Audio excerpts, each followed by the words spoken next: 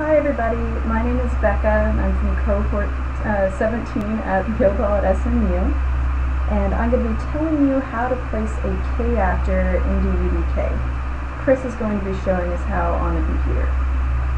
So a KActor is an object with physics behavior. There are lots of types of KActors in UDK, but we're going to show you how to use rigid bodies, which are probably the most common type of physics objects used in UDK. So first off, we've got to find what static mesh we want to use. So let's open up the content browser, and we're going to use the simple crate. You're going to select your static mesh, and then right-click in the scene, and you're going to select the option Add Rigid Body Static Mesh. So already we've added a KActor to the scene.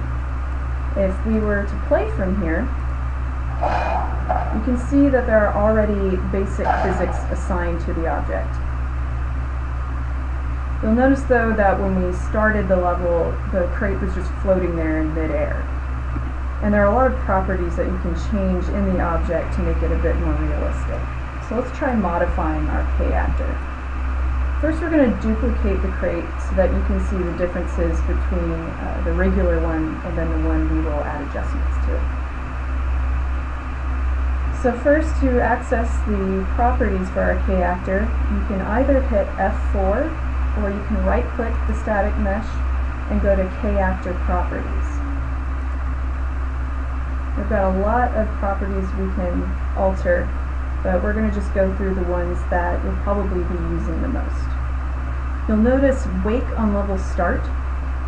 This determines whether or not the KActor will begin its physics calculations at the beginning of play. So if we check it and then play our level, physics have already started. The box falls out of the air. The other one remains in the air. Now back in the properties, you'll see damage applies impulse. This allows the KActor to react to damage taken from weapons. So if it's not checked, the object will not respond to gunfire of any kind. No reaction, but if we shoot the other crate, you see that it starts to move a little bit. And back in the properties again, you'll see limit max physics velocity. This is set to maximum velocity, which the KActor can move. And then there's stay upright spring. This determines how hard the object tries to stay upright. So if we assign that to the crate, and play, you can see that the one without stay upright spring just sort of moves around whenever you hit it.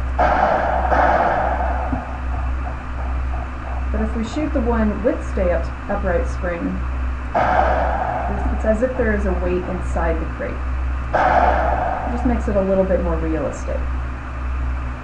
Now at any time, you can convert a static mesh to a KActor or vice versa.